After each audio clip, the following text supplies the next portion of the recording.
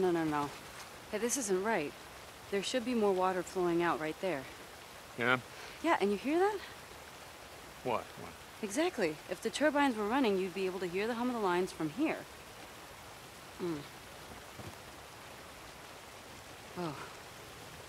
What happened there? Oh. Same thing that happened to all the bridges. Smart men in uniforms decided blowing them up would keep the hordes from coming in. Hordes of refugees or hordes of freaks? Oh, you figure men like Copeland? Probably both. All right, come on, I want to check something out.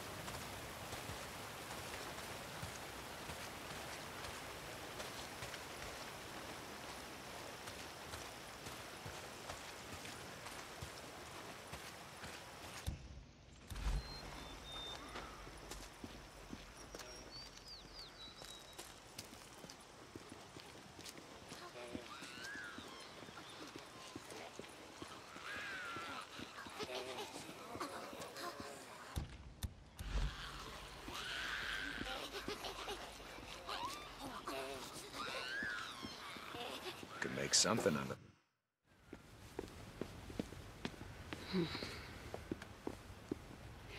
Come here, touch this. What? Come What on. are you... Okay. You feel anything? No. Exactly. If more water was flowing, the turbines would be vibrating. Come on.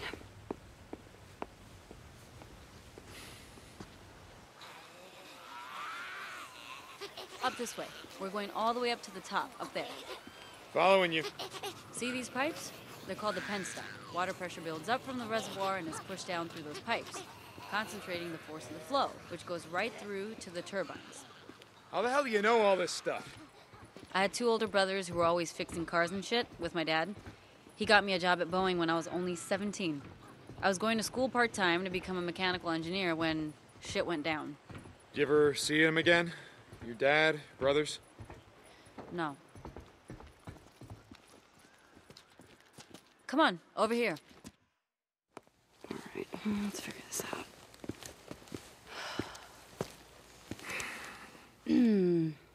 Well, this is gonna be fun. So now wait. Wait, what's going on? What are you doing? We only rode together a few months, but in all that time, I never saw you volunteer for anything. One of us has to jump down there and clear the intake. So, I'm up.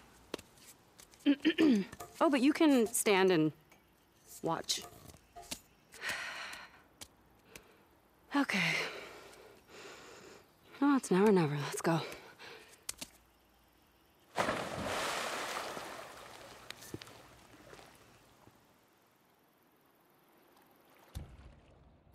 Yeah, it's pretty mucked up. I think I can clear it though. Run back down to the turbine.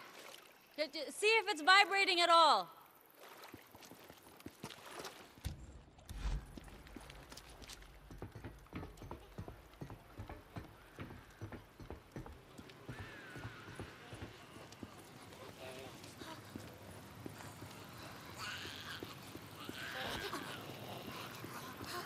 Nothing. Wait a second. There it is. Yep, that did it.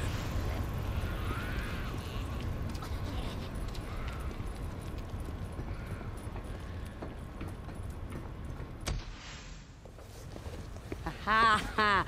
You feel that vibration? Yeah, but the power lines are still dead. What? Man, oh, it couldn't be that easy, right? All right, come on, let's check out the transformers. So, your dad and your brothers, what happened to them? I don't know. On my way back, I tried calling over and over. I always got a busy signal. By the time I reached the house, it was deserted. The entire neighborhood was deserted. There were flyers everywhere, evacuation orders. I went to the closest refugee camp, but it was overrun. Everyone was dead. Freaks were everywhere. Jesus, Ricky, I'm real sorry.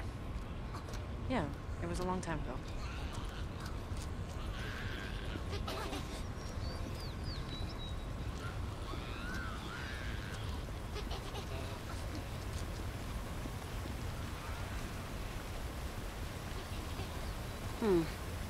But these are the ones feeding the lines going south. All right, any idea what's wrong with them? No, not a clue. Okay.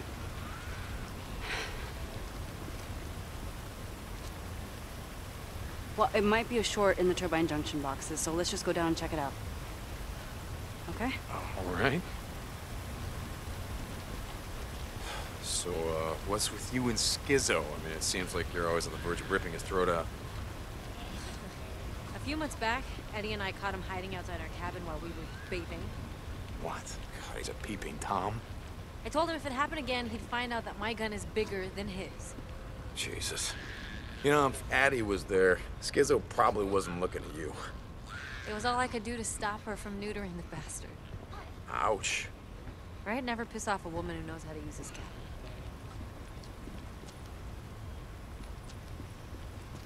Here, boost me up.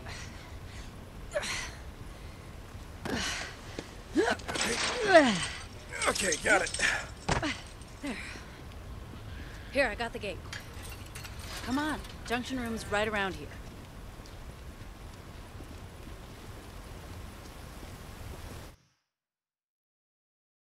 Oh, God, what is that smell? Freaker nests. From the smell of it, more than a couple. Stay close.